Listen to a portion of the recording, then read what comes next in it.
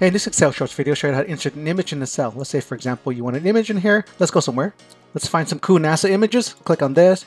You may think, oh, let me click on this. Right click, copy image. Then Control V, paste. Oh, it's too big.